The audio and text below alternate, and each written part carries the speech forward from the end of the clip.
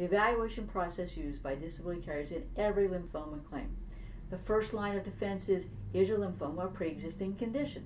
Well, every disability policy has a pre-existing condition clause, and that clause says, look, if you've become disabled within a certain period of time after you've become covered under the policy, your disability is considered to be a pre-existing condition, and the carrier can legally deny your claim.